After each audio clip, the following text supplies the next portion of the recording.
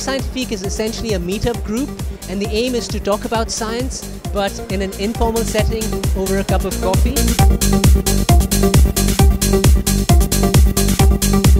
We've talked about a wide range of topics, including de-extinction, the human brain, space colonization, alien life, you name it.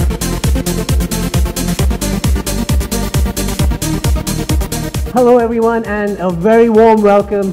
It's absolutely delightful and amazing to see so many of you here, and a special welcome to all the newcomers. It's great to have you here. Café Scientifique Dubai is the first of its kind in the Middle East, and the aim is to talk about science but in an informal setting over a cup of coffee. 1,000 years from now, people from Earth will look back to Mars 1, hopefully, and realize and know who the first few human settlers on Mars were. And Miko may just be one of them. So without further ado, I would like to hand the mic over to Miko, a Dubai resident who's from Poland and a software engineer, and is most probably going to be one of the first few people on Mars.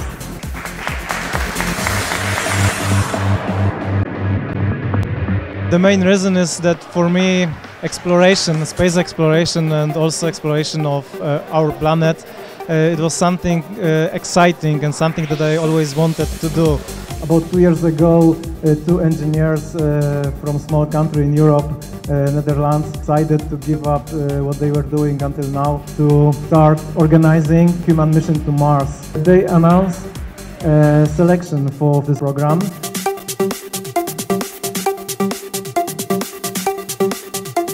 This selection process is going on, and after 7 years of training, 4 out of 24 will be selected for the mission. In the meantime, in 2018, they are going to send to Mars communication satellite and first rover. In 2022, they are going to send 6 cargo missions, 5 habitat solar panels, everything what will be required for the first crew. In 2023, we will have on Mars already 6 units and 2 intelligent rovers with trailers. They will be able to collect everything in one place. Everything will start working. The rovers will collect soil, warm up it, so ice in the soil will evaporate, and in that way they will get water.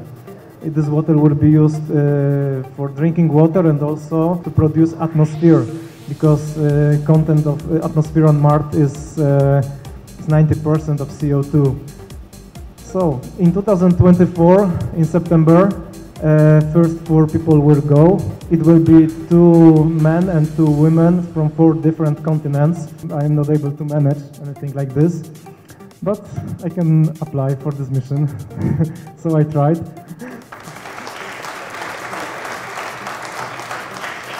Now we have a debate, and I'd like to introduce to you the 2 debaters.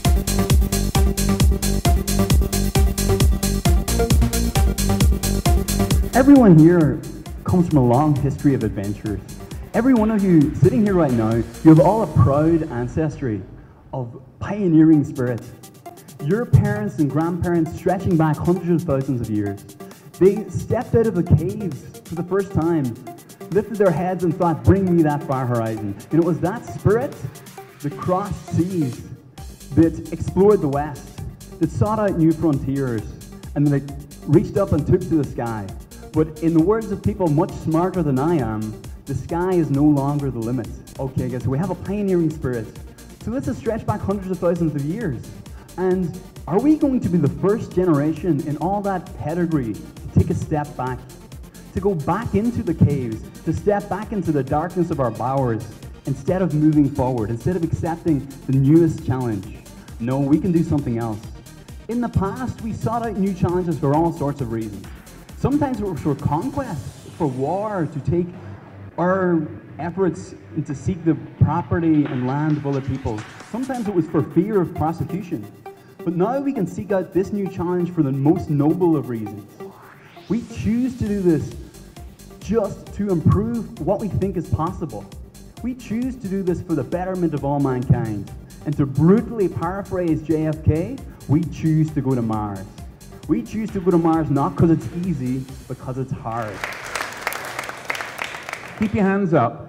If you're a parent and you would be happy for your son or your daughter to get on a rocket and go to Mars and never see you again, keep your hand up.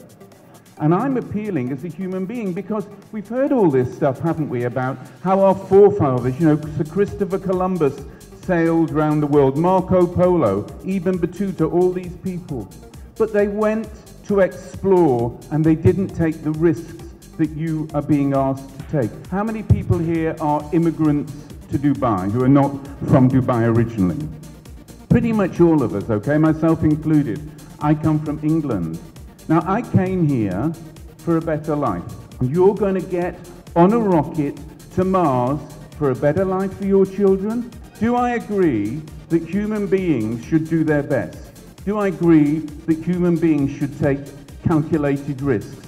Do I agree that human beings should be adventurous? Of course I do. Of course I do. I agree with all of those things. But do I think that all these lovely people here, and I should think nearly everybody in this room, probably everybody in this room is younger than I am, do I think that each one of you should get on a one-way space rocket to Mars and stay there? No, I don't, because I love you too much. Thank you.